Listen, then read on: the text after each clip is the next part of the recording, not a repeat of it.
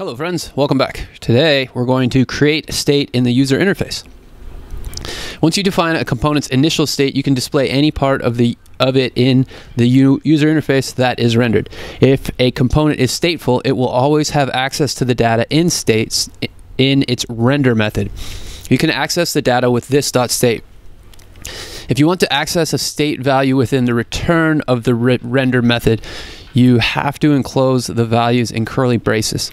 State is one of the most powerful features of components in React. It allows you to track important data in your app and render a user interface in response to change in this data. If your data changes, your user interface will change. What does that mean? That means like if the name changes while your page is open, it will reflect immediately. You don't need to require a page refresh. I think that would be an easy way of kind of saying that. React uses what is called a virtual DOM. DOM stands for Document Object Model to keep track of the changes behind the scenes. When state data updates, it triggers a re-render of the components using that data, including child components that received the data as prop.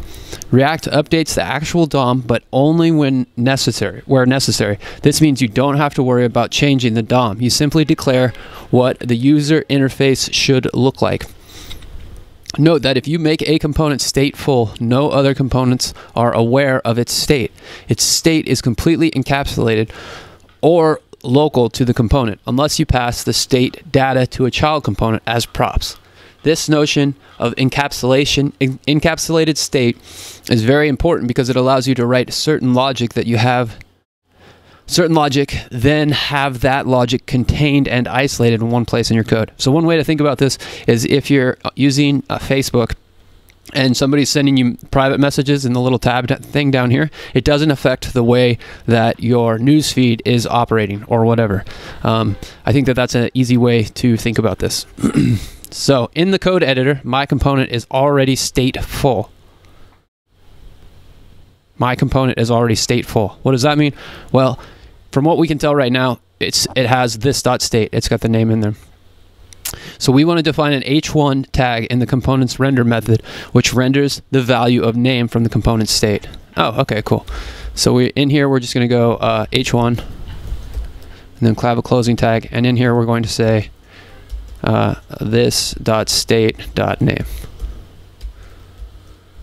Cool. Now free code camp is up here. No, the h1 should only render the value from state and nothing else. In JSX, any code that you write within the curly braces will be treated as JavaScript. So to access the value from state, just enclose the reference in the curly brackets. So think about it. What this is saying is this, which means the component that you built from here, this, and then it's saying this.state. And so this actually comes to the constructor, and then this.state gets you to this object. So once you get to the name, it says name, and then that renders out free code camp. And this is, again, an object. So you could say year, and you could do some JavaScript thing in here, like new date dot get full year. And then if you pass this in here, you could say year, and then in curly brackets, write this.state.year, and you'd get 2020 then you're using JavaScript to render a stateful thing. Now, say I did this application. If I did this process in 2019 or 2021, this.state.year would still render the proper year. So we have what's called a stateful component. So once again, this is not necessary for you if you're just looking to pass the test. This is the cleanest solution that you should probably write if you want to wrap it up. And so yeah, hope you guys enjoyed this one. We'll see you in the next lesson.